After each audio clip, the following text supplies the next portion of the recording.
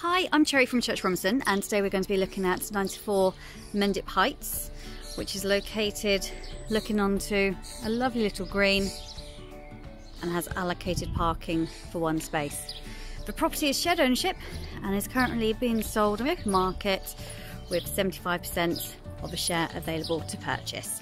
As you come into the property, you walk straight in towards the hallway, which is carpeted with stairs rising to the first floor and then a door going in towards the sitting room.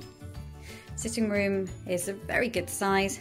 As you can see, the client has quite a lot of big furniture which doesn't dominate the room at all. The flooring that we have in here is of wood effect, and it does go through towards the kitchen as well. But in terms of the sitting room, front aspect, so you do have the look onto the parking area and also the green as well, so it's a nice view to be able to have when you're at home. You also have understairs storage. As a whole, a very good sized room as your principal reception space. Now what's quite nice is as we go in towards the kitchen, you have a wider than average entrance, which is actually double doors. So depending on how social you wish to be, you can have either one of the doors open or you can have both of them open. As you come into the kitchen, something which quite excited me was actually the size of this space. So you have got a very, very spacious kitchen with dining area. Now, a kitchen as a whole, very nicely laid out with plenty of worktops and cupboards both above and below. And again, as mentioned, the same flooring running throughout. Single window looking over towards the south-facing garden. And as you can see, plenty enough space for dining. And I've now shut both the doors just so that way you can see what the room looks like should you wish to be enclosed if you're cooking. We'll go in the garden at the end, but just as a very quick sneak preview before we go on upstairs. And again, the kitchen itself, very nice room. Nice fact, you've got the doors leading off to the garden and plenty of space for when you're entertaining, either in here or if not in your sitting room. So here we are at the top of the stairs. The stairs are obviously a nice straight incline leading to both bedrooms and the upstairs family bathroom.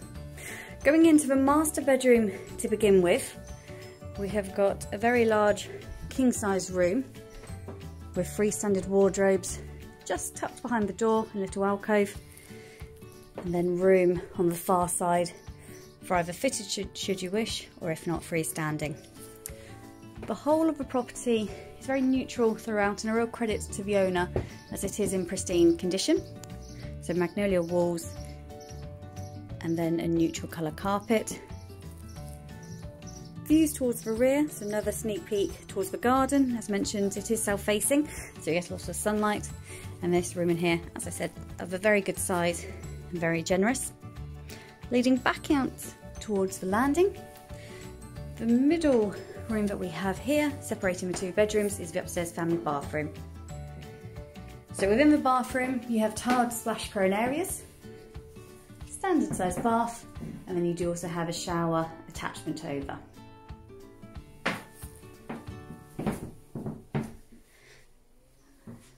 Further down the landing, we then come to bedroom number 2.